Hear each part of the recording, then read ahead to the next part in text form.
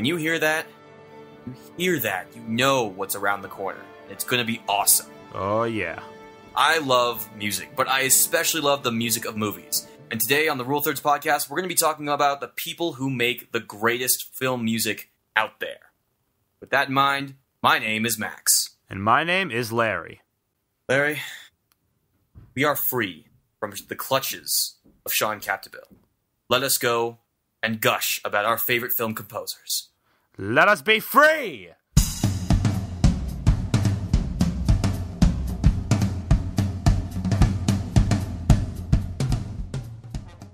So, my friend Larry, how are you doing on this fine day? I'm pretty good. Like, the last few days have been very stress-free. Really? I honestly don't... Like, Sunday, my plans all got screwed over, so I literally just sat down and watched both Ace Ventura movies back-to-back. And, like... That's cool. Yeah, like, I haven't had the time to do a movie double feature in months. Like, I have it never just felt done good. Just felt good, man. I mean, well, Nice. It's interesting when you look at it, because when you watch both of those movies, they fit together perfectly. Like, it's literally one after the other. Yeah, I actually had that feeling. I just got off spring break last week. It was so good. I listened to audiobooks, walked around my town, and did nothing. And it was wonderful. And now I'm back in school where I can't do any of that. It's always nice to have 1 or 2 days where you just do nothing, and then Yes, a relaxing period. Then you just get back to having a schedule. You know, it's nice. But yeah, that's good. So, Larry, before we get into today's wonderful topic, what is the community saying about our incredibly worldwide popular podcast? Yes, worldwide. We hit everywhere. We hit, and we have especially, oddly enough, very popular in Bangladesh. Did you know this? Really? Bangladesh? Well, yeah. Shout out to the Bangladeshians. That's probably racist. Yeah. Unfortunately, Sean cannot be with us today because Sean is going through quite a hefty amount of schoolwork and just, being busy. So we wish Sean the best of luck in getting all that done. And he will be back next week for a very interesting topic, which we will not share because it'll be a nice surprise. But it does work with our last episode, keep in mind.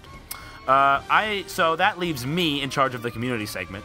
And the last episode we posted, on YouTube anyway, was the Oscar bait edition episode. We also have the special debate between Max and Sean, Big Hero 6 versus How to Train Your Dragon 2 on iTunes. Okay, which real you can talk. check out. That was not my finest moment. Okay, it really wasn't. I was in spring break mode. I was just not caring you know what Sean was saying. Here's what's the worst thing. You are so laid back in that, but when I post my status about How to Train Your Dragon 2, that's when you decide to get combative. You're like, ugh, God. Yeah, I know. Because whatever. We'll do another debate someday, and it will be better. I swear, I will do a better job. Anyway, Larry, what is the community saying? We gotta get going. Yeah, so the comments on the Oscar bait edition. First of all, it is Unasis, not Unasis. I apologize, Seth. His username is Unasis. Or Unasis, I guess. I don't know. Whatever. It's weird. I want to know where that came from. Please let us know. Braxton Hudson, friend of Sean, goes, Sean, what's the weather like in your neck of the woods? That is either a reference to Max saying it a few episodes ago and Sean getting mad, or it's an inside joke. Either way, well done. And then the one and only. And then, of course, the one and only Captain Raccoon Whitley. By the way, Braxton, Seth, keep commenting. We're growing. So Whitley really responded to our idea and gave us his own film idea that he really wanted to do. What? That was a sound I was trying to make of a word that you say when like somebody says something awesome. You go, dang! And I did not sound good. Okay, so his idea is the movie's called The Mamzer, directed by Steven Spielberg, written by John Ridley. Oh, the man who wrote 12 Years a Slave. Yes, he's working off of us. Cinematographer Roger Deakins, brilliant guy. Skyfall, for those of you, and Prisoners, for those of you who don't know. Fantastic cinematographer. Musical score done by John Williams. And the genre is historical drama and slash fiction, so historic fiction. It stars Julianne Moore, Steve Carell, Miles Teller, Shailene Woodley, Daniel Radcliffe, and Daniel Day-Lewis. The synopsis is a troubled youth stumbles onto the path to his Jewish roots, thanks in part to the help of a yeshiva student with a checkered past.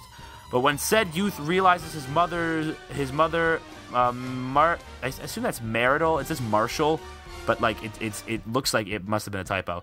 Martial infidelity, a secret that challenges his birthright, his entire quest is thrown into question.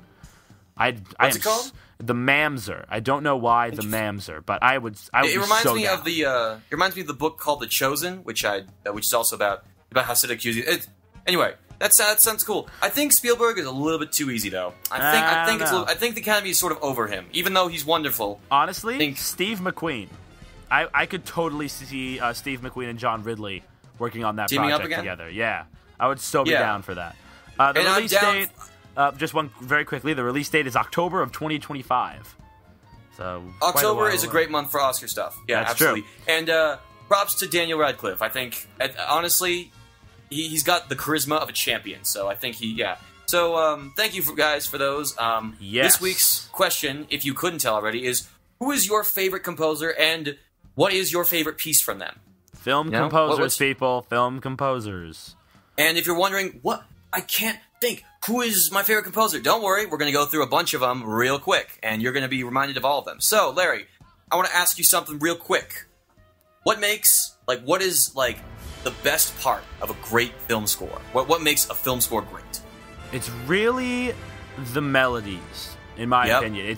It's what's important is that the thing about film music is that, it's really easy to appreciate somebody who does great ambience music because, that is what film score has to be. A lot of the times it just has to be background music. You're not the focus, the actors are. So you just have to give them sort of a nice springboard to work with the camera work and things like that. But I think really the most memorable and recognizable film scores or film songs of all time come from the brilliant, playful melodies that come from them, and you'll see why my theory stands after we go through some of these examples we have. And what I love about the film composer community, I guess, is that I don't really see any bad ones. I just see ones that don't really stand out. The great ones stand out, and then the other ones are whatever. So they're all talented. They all have talent. Yeah. They all have. It's kind of like set in stone. You have to be able to do it and do it well, and have people enjoy your music in order to get somewhere. So it's going to be a very positive and very good podcast. And so where should we start, Larry? Where should we start? Who's the first composer that we should talk about? Well, okay, so we're dealing with a lot of memorable film composers that have created songs that we all remember. Or at least, me and Max remember specifically. And I think one of the first ones we should talk about is the one who pretty much was the composer behind one of the most highly revered films of all time, which is Citizen Kane. And, dang it. His name is Bernard Herrmann. Bernard Herrmann. I know, I learned of his score. I really like his work in Citizen Kane, as well as in Psycho. Did a great job there. If you don't know, he's the composer behind that theme from Psycho. You know the one. In fact, let's play a clip.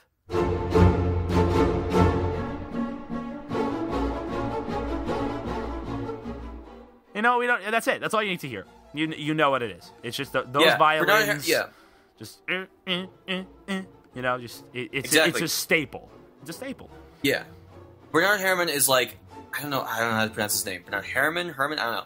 Herrmann. He is from where I sit, he's the first famous film composer. And he's not only just known for Citizen Kane and Psycho, he also composed the music for Taxi Driver, directed by the one and only Martin Scorsese and Robert De Niro, and that's probably my favorite piece from him. It's nice, kind of jazzy, very very much reflective of the city of which the movie takes place. And he knows that he was, I don't want to say the name of the person I'm about to say the name of because we're going to talk about it later, but he was the big star, all-star composer of his time, and it's just, I think it's a good place to start with him because he's really he did so much. He did so much. What I love about his work especially is that he really made a lot of strong connections with several different people. He made connections with Orson Welles for Citizen Kane. He also did a lot of work for Hitchcock. We mentioned Psycho, but he also did North by Northwest and Vertigo, two other great scores. Yeah. And it's just I want to say he essentially paved the way. His big melodies and his creative different ways of making each of his movies sound different. He essentially was like that composer. You know, we can name like some people like Hans Zimmer, which we'll get to later. Don't worry, we'll get to him. We can mention people like that, you know, off the top of our heads. People back then probably knew this guy, because who doesn't remember movies like Psycho, Vertigo, Taxi Driver, some of the most classic movies of all time? It's true. He really is, like, again, he's like the first. My father actually was like taught me about him, and like, this guy is awesome. But moving on, I think our next one should probably be one that just to give our co-host who's not here a little bit of attention. Vangelis. That is not the name of the guy, but it certainly is like his nickname. And I think his most famous score is the one for Blade Runner, which is a great score. What? Chariots of Fire. All right, that's big too, I guess. My exposure to him was like listening to the Blade Runner soundtrack back in freshman year of high school, and I was like, dang, this is awesome. Yeah, like, this is like good. Synthesizer maximum awesomeness. Yeah, you know, not many composers really kind of revel in the power of electronic sounds in their score. Yeah. I don't know. I mean, I would understand why they wouldn't. It's sort of electronic sounds just sound a little too synthy and a little too, you know, buzzy for like real world ambience. But when people but as do Vangelis use it, has shown us, right? Yeah, exactly. You can totally make it work. And we've seen quite a few examples. We'll get to one, but I also would like to point out Daft Punk, Tron, Legacy. I think that soundtrack is Daft great. Punk, making the best and only good part of that movie. Yes, I would love to see them come back, because they totally understood the marriage of both synthesizer and orchestra. Like when they came in at the same time, it was like, that's beautiful. We're talking about like, this is the kind of music that like sends chills all over, not only down your spine, it goes all over your body. Just all like over the makes body. You feel incredible. Just all over the body. Yeah. Every place. Don't misconstrue that. Don't you misconstrue that. All right, who's next, Larry? Pick a composer. Just throw one out there. So we'll throw in an easy one, Max. We'll give them one that they all know. Let's talk a little bit about Danny Elfman.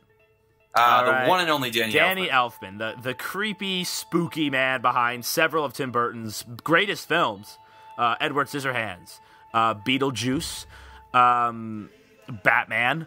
And Big Fish, right?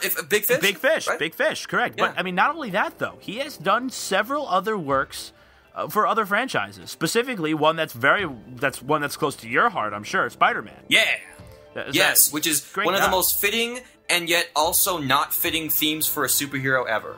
Like, it doesn't really sound like Spider-Man, but it sounds like Spider-Man. You know, I think the guy really understands like the kind of emotional wavelength that goes into the darker tones of how like music is structured. It's like, you know, and again, it's very quirky, very kind of like, you know, kind of childlike, innocent kind of dark. You know what I'm saying? Also, the theme, he's done themes for shows that you all definitely know. The Simpsons, responsible for that theme. Desperate Housewives, responsible for that theme as well. And he also did Pee-wee, another movie that I personally am very close to my heart, Pee-wee's Big Adventure, which is another Tim Burton film. But, I mean, one more thing I'd like to mention.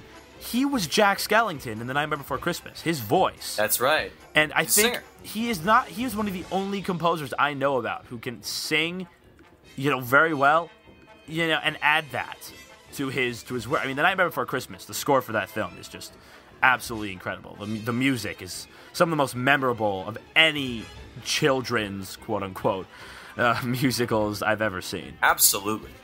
So I love the guy. He's great. Yeah. All right, I'm going to throw out a composer. Now, this one's a little bit less known, but I think he's, like, he's one of the few composers I kind of have one issue with, but, like, he's still really good. I'm talking about Thomas Newman. You know, like, what? Tell me about it. Larry, you know Thomas Newman? I've heard his name thrown around. Yeah, Thomas Newman is kind of the composer that he sticks very much to his own themes, or his own style, to the point where it's a bit, like, redundant. He did the wonderful score for Finding Nemo and the incredible score for Saving Mr. Banks. Those are like his two claims to fame. They are awesome. He's also done a lot of other stuff in his time, and I think that those two are like. Problem is with both those that they sound so dang similar. If you go back and listen to the Finding Nemo and listen to the Saving Mr. Banks soundtrack, and they do kind of rattle the same chord, but not in the way of like other composers that again we will get to later, but also like it sounds like the same melodies. I don't know. I'm not going to call plagiarism or like, you know, reusing the same work because somebody would have pointed that out by now a long time ago. But well, I don't know. Like, let's name some other films. Skyfall, he did. Oh, did he? I didn't know that. Oh yes, my gosh. He did Skyfall. And you know, Newman is just one of those guys. I mean, granted, his name has thankfully been going around thanks to his work in some very well-known films. But I think really he is just one of those composers that's a little better at controlling the string section and creating the ambience that comes with it. I think the only exception to this, in my opinion, is WALL-E, which he did, which I feel kind of embraces more of the curious sound that you know kind of comes from the combination of both the horns and the strings. But I do admit some of his stuff is quite repetitive, and I think you'll listen to Danny Elfman also, arguably now in today, in today's time with his scoring, it does tend to sound a bit similar, because Danny Elfman's a lot less kooky nowadays. He's a bit safer. But yeah. I mean, I don't want to, kind of just, forget about those guys, let them roll off my back, because there is a place for them. Just Thomas Newman just isn't one of the more memorable ones as far as melody is concerned. Yeah, but again, like, his stuff is really good. I just wish he would branch out a bit. That's all. Yeah, but I just think he might have just done that. I need to go back and listen to it. Well, I think he just hasn't really hit his big, melody yet. Once he gets the melody that everybody remembers, I think then we'll finally get some solid stuff. I think a lot of people remember the scene, the fire extinguisher scene from WALL-E, which is hits a lot of heartstrings there. So that got pretty close. So we'll have to see from what he does in the future. Yeah. All right, Larry, throw out another composer. Let's go. All right, we're sticking on this animation theme because we were talking about WALL-E, Finding Nemo. Let's continue on with this Pixar trend. Let's talk about Giacchino. Michael Giacchino. I'm so hyped for this. This man is the melody master. This guy knows what it's like to create melodies that you just remember always. I love it. I think easily one of his best scores is The Incredibles.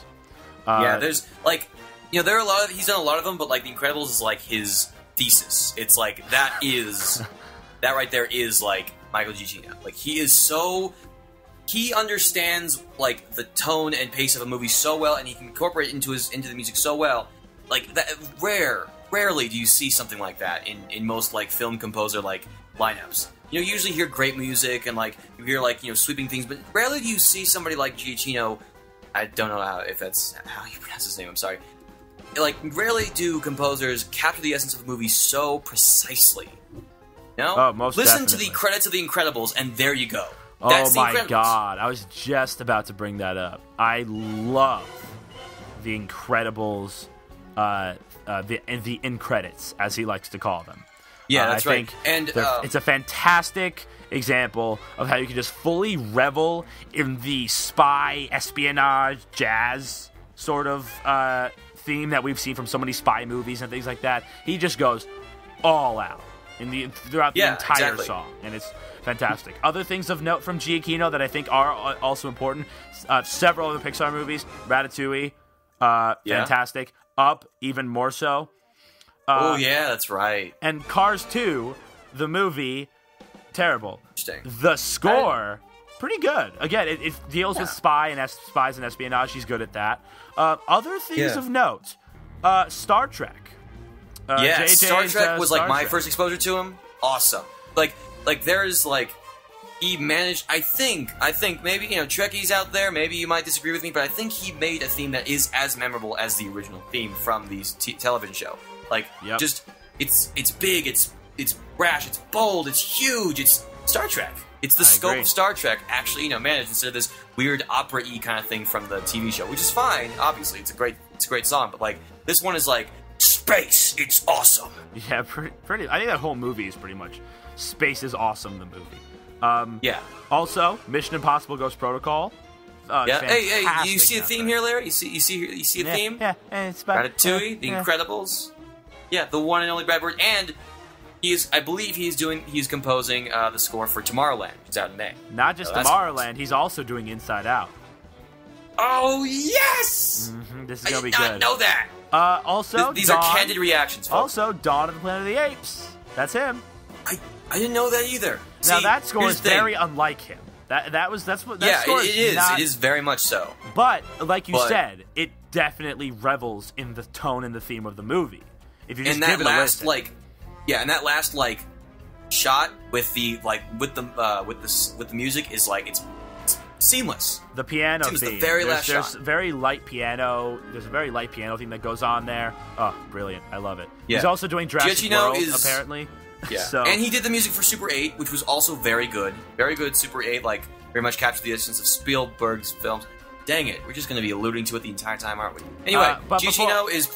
Also, I What? just want to mention, if you listen to this, if you go to the soundtracks of his movies, he always brings puns into everything, and I love him. The in credits, that every track on the Dawn of the Planet of the Apes soundtrack is a pun. It's a monkey pun. I'm totally serious. Look it up right now. Each track is some sort of wordplay or pun. Like, how Nice. bonobo can you go? Oh my god. Really? Oh yeah. Oh my god. Alright, Giacchino, you're wonderful. Puns? amazing. I don't know, man. You're I amazing. don't know. I love But, it. yeah. Moving along from Huh. Giacchino, let's see. I looked through my imaginary volumes of composers that I enjoy so much, and one of the ones that comes to mind for me is, he's a classic. He is widely regarded as one of the most underappreciated composers in the history of filmmaking, and it's because, well, I don't really know why, it's because he's so good. It is the Alan Silvestri. Alan Silvestri. This guy- What a guy. Let's see. Let me tell you. Have you ever heard of Alan Silvestri? No. Back to the Future. Back to the Future. He did that theme. The theme that you hear every time is a Back to the Future parody, anywhere ever, which is all the time these days. Back to the Future. He also did the stuff for Captain America: The First Avenger, which was a great soundtrack, and for the Avengers. The Avengers theme, all him, baby, all him. What else, Larry? What else has he done? Who Framed Roger Rabbit? Yes. Fantastic cartoony sort of score, which I love. I love Eddie's theme. It's by far one of my favorite movie tracks Yes. ever. Fantastic. I actually used Eddie's theme in a video that the three of us did way back in the year of 2015. I swear I've probably used it. I've used it in at least 2 or 3 Rule Thirds videos. Yeah, we used it for a tribute to Roger Ebert when he died. We did. A tribute, and I used Eddie Valiant's theme in the background. It's that good. It's Also, it works. Forrest Gump. We used that the Forrest Gump theme. We used in our farewell channel hello website video. If you listen in, you can find that. And you can notice that he does a lot of stuff with Robert Zemeckis. Polar Express. That's a great theme. that Castaway, was, the only good part of with it. Robert Zemeckis. Fantastic score. Yeah. Do you think he's going to do one for The Walk? Do we know that? Is he doing one for? What is it Yes, called? he The Walk? is. It's confirmed. Awesome. In fact, it is his 15th collaboration with Robert Zemeckis. Wow. That's a lot of. See, let me tell you something. stuff. The biggest disappointment for me coming out of Avengers: Age of Ultron right now is the fact that Silvestri is not returning for the score. Larry, I think you know the guy who's doing that score. What's his name? What's his name again? I don't know. Who is? Brian Tyne. Oh! Hey, segue. Before we get there, though, that was the Silvestri, segue. Melody Master, but not only that, he's also it's really epic.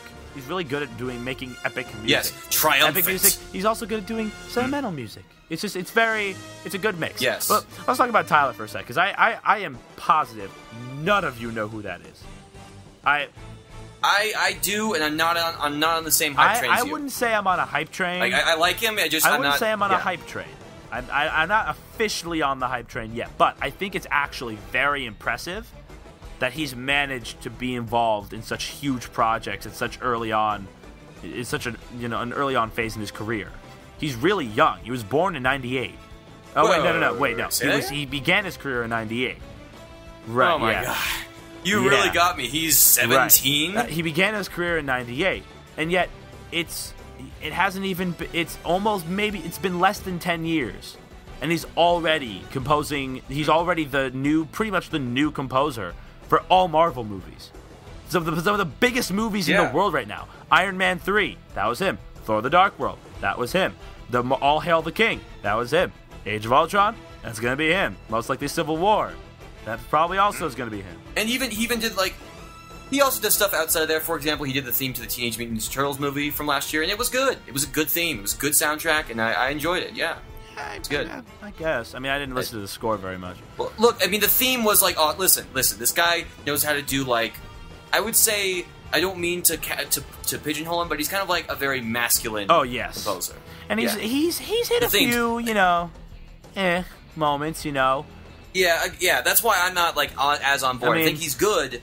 Just not he like did I'm not, do the I'm score not, like, for Dragon Ball Evolution, which I mean, the score wasn't terrible, but the movie was. Yeah, you gotta start. Hey, you gotta start talking about. Listen, one of the cool things about movies is that maybe the music is like on its own good. Like it's not, you can't think of any like legitimately bad. He also did the video. Score, apparently, as I researched, he did Far Cry 3, the soundtrack to Far Cry 3, which is a huge thing. He also did it for Black Flag too. So he's hitting some pretty high notes. So I think that this guy's going to hit it big very soon. Like even bigger, like a melody people are going to remember. Also, Iron Man 3 final battle scene / ending credit scene is amazing. It is by far one of my favorite film tracks of all time. I love it to pieces. Just look it up. In fact, it's probably playing behind you right now. Max, go. Let's see. So, Brian Tyler. Where do we go from Brian Tyler? We go from a guy who started his career sort of recently, not too recent, to some guys who have only done 3 scores, but have managed to make easily some of the most excellent uses of ambience in any score I've ever heard. Trent Reznor and Atticus Ross, the Oscar-winning composers for The Social Network, The Girl with the Dragon Tattoo, and Gone Girl. Oh my god, these guys are so good. I don't even know how to describe it. They have a very modern, very technological and industrial effect on the films, and it really helps with their films being very much, I guess, grounded in quote unquote reality. So it's how it works with both the synthesizers and also just this weird moaning kind of undertone that's very unsettling. Trent Reznor, I'm not sure about Atticus Ross, but Trent Reznor was part of the band Nine Inch Nails, which did alternative music, the alternative music to alternative music. So you're saying the alternative? Yeah, it's I mean, I'm not saying it's screwed up in that it's really haunting, not it's bad. It's super haunting and weird, and it really helps in a modern setting with something like The Social Network, which I have a lot of affection for that score. And also, I really connection do. to Elfman. You mentioned Elfman earlier. He was in the band Oingo Boingo before he started composing. Yeah. Oh yeah, he was the front runner. Really? Yeah, and he did some great stuff there. And I think that experience adds a lot to the kookiness and sort of zaniness that comes in through a lot of the music that he did too. So clearly, we don't, you don't have to. You can be a part of modern music and bands and stuff and still make great music. Arcade Fire, Her, fantastic score. Fantastic ambience music, just like you're saying. So there's Atticus and Ross. What else, Larry? Who else can we talk about? Who there's plenty of composers out there, but which ones are we going to talk about in this span of we're about to hit some big ones coming up real soon. Ones that you clearly have heard of. Ones that are clearly in the modern image. I want to mention one more before we get there. That's John Debney. A lot of you don't know. Yeah, you just told me about this guy before we started recording. Well, who is he? Well, I think it's important to know. You know that little theme we play in the beginning of the show? Run, Llama, Run. Yeah, you know that? Yeah, that's him. He was the man responsible for that theme. That is from one of my favorite films of all time. My favorite film of all time, really. The Emperor's New Groove. Which is a fantastic score, just jazzy. But not to undermine the rest of the soundtrack. Of course. The Pacha's theme is beautiful. Oh yeah, it's so he can do both wacky, zany, and also very moving and very very. I don't know why. It just felt very age appropriate. Even though classical music doesn't really have age appropriate material or age inappropriate material. You know what I'm saying? It's very much it's very much youthful and childlike, and it works very well. He hasn't really done too many things of note, unfortunately. I mean, the thing about him is, a lot of his movies are seen as kind of throwaway. None of them are really classics. He did Jimmy Neutron, he did Princess Diaries, Bruce Almighty, Elf. some of them are classics, but like none of them are like highly revered scores, you know. But like I think just the fact that he's done so many movies that some people do find very memorable, I think it kind of shows his name a little bit, shows his cred, his street cred. And you know, he did the music to Sponge Out of Water, which is a film we recently just reviewed, and it just sort of just goes to show, you know, he does do some pretty good work. I mean, his scores aren't terrible, and he's done a lot of movies. I think his reach, just how many movies he does, is pretty incredible. And I hope that, you know, at some point he will hit the real big. He'll hit like a big movie sooner rather than later. Mm-hmm. All right, yeah. So we got that out of the way. We have, I think, 3 more, Larry, don't we? 3 more composers to talk about. And the first one, I'm going to throw it out there. The first one is one that you might have heard of recently, because, well, you might have heard of both of them recently. But this guy is a true winner in the literal sense. We're talking about Alexandre Desplat. Is it this guy? Okay. Is it Alex? I thought it was Alexandre Desplat. I believe it's Desplat. From what I understand, it's funny. I'm going to brag about this. One of my film teachers actually knows Desplat and slept on his bed slept on the floor of his Paris home about 20 years ago, and that's how he. That's how he says his name, and so that's how I'm going to do it because I got a primary source. I will do that as well. Desplat, fantastic guy, great winner. Also, much deserved win for his Academy Award this past year. This guy has done so much. And he's one of those guys I think that'll take like any job that like any composer role that sounds interesting. Like he did stuff for Twilight, he did, and I don't really see that as like a stain or anything because he did it, and I've never listened to the score, so whatever. But he did compose one of my favorite pieces of music ever, which is Lily's theme from Harry Potter and the Deathly Hallows Part 2, which is chilling. This guy just won an Oscar for the Grand Budapest Hotel, deservedly. This guy is awesome. I believe he's worked with Wes Anderson in the past too. Like I think Desplat looks at like the undertones of not the film itself, but the people who make it, and what they're trying to go for. And he's like, okay, instead of going for the final product, I'm just gonna go for what Grand Budapest is Wes Anderson-y. Like it's Andersonian. All over the place. It's Wes Anderson. I've listened to that entire score, just because I've used it to edit. It's crazy Wes Anderson. It's quirky all over the place. Just the varied instrumentation he uses, with especially that mandolin theme during the credits. It's so Anderson. You could he also did Moonrise Kingdom with Anderson. You can tell that he trusts him incredibly. Yeah, he's very good, and I was really glad to see that his work was finally paid off with that Golden Idol. And yeah, he's really he really is just awesome. Like he's kind of ubiquitous, you know? Like just how many we're both okay. Both of us gonna pull back the curtain a bit. Both of us are looking at my God, he did a bajillion scores in 2010 and then again in 2011. We're both looking at the filmographies just to find out which ones exactly. Like Zero Dark 30, Argo, even smaller stuff like Philomena. Philomena. He did Philomena. Yeah, Unbroken, Godzilla. He does a lot of Oscar stuff. He's he was nominated twice.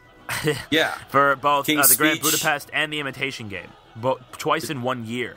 That's pretty impressive, I'd say. Tree of Life, whose score was really, really awesome. I think a lot of you probably recognize his name because he was recently announced to as the confirmed composer for Star Wars Rogue One, the spin-off film for Episode 7. Mm-hmm. And a lot of people are upset that other guy isn't composing it. But I think it's important to address that I have complete faith in Desplat that he's gonna knock it out of the park. I have no worries. Like literally, when I first started, oh man, this is terrible. I'm like, what are you talking about? What? This guy's on a career surge, or not a surge, but he's on a victory lap. So yeah, we don't have to worry about Rogue One. I think that soundtrack's gonna be just fine. But also at the Oscars, who was nominated but lost, Larry, who was that person? He's a little guy. Yeah, I don't know if you've heard of him. His name is Hans Zimmer. Zimmer? Hans Zimmer? Hans Zimmer? Hans Zimmer. Yeah, I don't know. His name's come up a few times. You know. A few. Yeah, like try like a lot.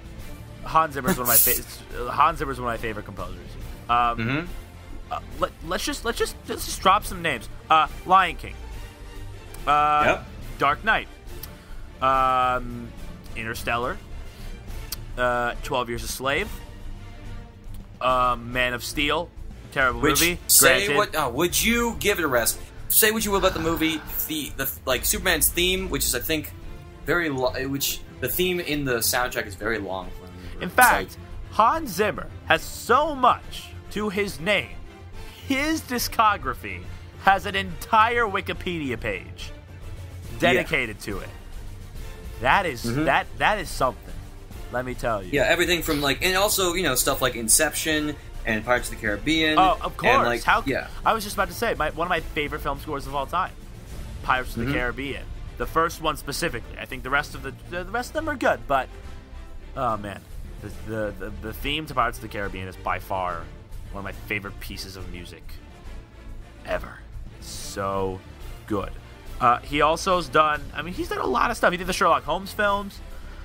He's done some work for DreamWorks, Madagascar, Kung Fu Panda, Megamind.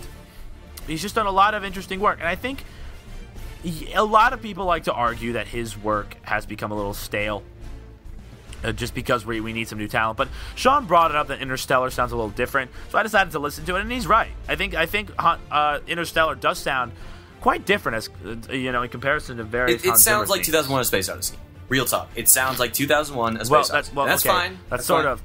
I think that's pretty justified, because I think both films deal with a very similar idea. Yeah. See, all right, and here's before we move on. I have an interesting tidbit for you, Larry, and you might know this already. I don't know, but I just heard about this. So Hans Zimmer composed the theme for Man of Steel, right? Correct. And we're going to be seeing Superman again soon. But here's what's interesting: for Batman, for the new Batman, the one that's after that's not whose theme is not composed by Hans Zimmer, it's actually going to be composed by a different name, Junkie XL. Do you know Junkie XL? No. He's not really he's not really that well known, like to the point where we talk about him on this podcast. But he was responsible for a few soundtracks, most notably 300: Rise of an Empire, which was good. Yeah, it was a good score. Okay, good. And good soundtrack. What they're going to do is, when in the next movie, Batman v Superman: Dawn of Justice, they're actually, as Superman and Batman fight, it's going to be a battle of the themes. Hans Zimmer's Man of Steel theme is going to go in there, and Junkie XL's Batman theme, whatever that is, will go in, and it will literally be at conflict with each other in the movie. Like, you will hear it, which I think is brilliant, and just kind of a testament to what this guy can do, especially in collaboration. I think that's going to be a really, really cool, like audible part of that movie, and I'm really looking forward to seeing how it sounds. It could be a massive failure, it could, but let's hope that it's not. Yeah, but Larry, let's pray. We've been talking, I have hope in it. But Larry, we're talking about all these composers, but there's somebody that we've been alluding to, somebody that we've been missing, and it's because he is the king. Like, there's really no other way to put it. He is the king of film scores. He's the king. Like, there's no other person out there that even I believe, if I'm not mistaken, he's the most nominated person on the planet for an Academy Award. Ladies and gentlemen, the one and only John Williams. Wonderful, John Williams. John Williams. We could do several podcasts on John Williams' work.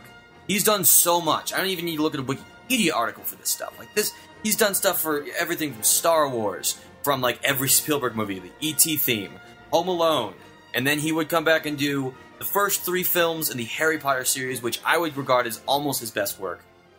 Like, seriously, go back and listen to that. Box of Phoenix, y'all. John Williams? Harry Potter is his best work? I'd say it's up there. Not Hedwig's theme, but most of it. Yes, I'm making a statement. Superman, Star Wars is up there. Indiana Jones. Those are oh my god, those themes. Jaws. Yes, they're amazing. They're amazing. Jurassic Park is by far my favorite John Williams thing ever. I love the Jurassic Park theme. I think just the way it swells and moves is just brilliant. But yes, the Harry Potter theme is great. No, I'm not talking about the themes. I'm talking about the entire soundtrack. The entire scores. I think most Harry people Potter know movies the are some of his best work. I think the theme is probably the most memorable thing it's got. I would argue that Hedwig's theme is up there, but there are other ones. I've been on a Harry Potter kick recently, so I've really been like listening to soundtracks and hearing it. Also, shoutouts to Patrick Doyle, Nicholas Hooper, and Dave Pla, who all composed stuff after that. But like Williams, like if you go back and listen to the Harry Potter scores, it's amazing how many different melodies he can create out of like an emotional moment or like one character. Like there are guys who make themes for entire movies or characters, but there's no way that you can take a moment from a movie and turn it into something swooping, something breathing, alive, something that you can remember when you walk out of the theater. John Williams is the man. He is easily my favorite composer, and like I'm going to make that statement, and I don't think there's anybody else who's going to really disagree with me on that. Is he yours, Larry? I would say, I guess yes, because duh. But yeah. I mean, I wouldn't necessarily say that his talent goes like what's the word I'm looking for? Like, it's not like he reigns utterly like supreme and everyone else around him just basks in his only glory. I think there are several composers. Yeah, he's up there, but I think several composers have created themes that do match, his. I think the reason that Williams is so well known is because of just the succession of his work. His big, like his like his huge moment, like the top of the hill, lasted for years. And I think there's a lot to say about that. But I mean, you have to keep in mind some of the other people that we've been mentioning here. Yeah, like, I mean, I would say that Giacchino. I don't mean to like pigeonhole him, as I seem to be pigeonholing a lot of people today. I don't mean to pigeonhole Giacchino, but I do think he's the closest to like a next generation John Williams. I think. I would say so. I think Silvestri also comes pretty close. Yes, Silvestri is so close. I mean, let's think about this for a sec. The Back to the Future theme is by far one of the best film themes of all time. The entire score is incredible. Like, make no mistake. We're not, I love themes, but the scores, like the entireties, is right. But I will argue that one theme is the most memorable part of the entire score, and not only that, it does rival some of Williams' best stuff. I'd also argue Up, the theme from Up, like towards the beginning, that also rivals Williams' stuff, and just how polished and how great it sounds. But I mean, bro, Superman, E.T., Jurassic Park, Star Wars, Indiana Jones, all these amazing themes that none of us don't know. Yeah, what's interesting? Here's how awesome John Williams is, in case you were unaware. John Williams is so good. He managed to take the much reviled prequels and Star Wars prequels and give them amazing music. The Star Wars movies have consistently incredible music. Like it's not even funny. It's like you can bash the prequels all they want, but the music is so on point and so excellent. The love theme, like the Duel of the Fates, if you want to go there, which is like I'd go there. Duel of the Fates is but like everything else, amazing. Just again, this podcast has been mostly us just like gushing over stuff, and I know it's not like too much, film analysis or whatever, but like it really is just. Okay. Film music is incredibly important. I feel that it is, but like we've been doing nothing but just been like, I know, this guy's awesome because the people who create the music deserve to be appreciated in complete absolutely. For what they do. What I'm saying is that we haven't been exactly analytical. We've just been like, this guy's awesome. Fair analytical. Fair. I don't mind. I'm totally down with just talking about composers. Let's see. Do you have like? Is there? I can tell you right now. Is there like a piece of music that like every time you hear it, it sends chills down your entire body, just everywhere? I can tell you mine. I can tell you two right off the bat. Well, the Back to the Future theme, immediately. Pirates of the Caribbean, easily. A lot. I mean, the Iron Man theme, amazing. Yeah. I can't really think of any others though. I mean besides for the obvious ones, but I think those ones go a little bit more unnoticed, as opposed. Well, what about you? Let's see. Well, I'm a big fan of finales, and two ones that come to mind are from John Williams. The first one is the end credits. This is kind of very specific. The end credits to Return of the Jedi. The very end. It's like this amazing climactic finish. It's like the end.